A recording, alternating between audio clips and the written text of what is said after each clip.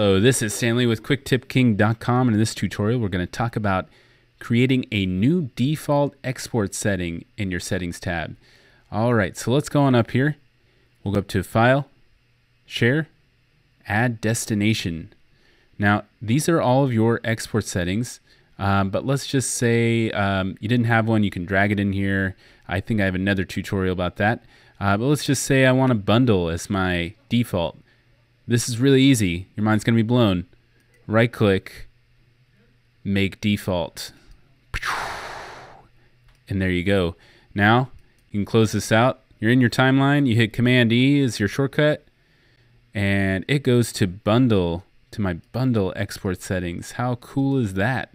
We can change it to just about anything you'd like. To change it back, add destination. I'm going to go back here, right click, make default. There it is twice for you in this tutorial. It's that easy.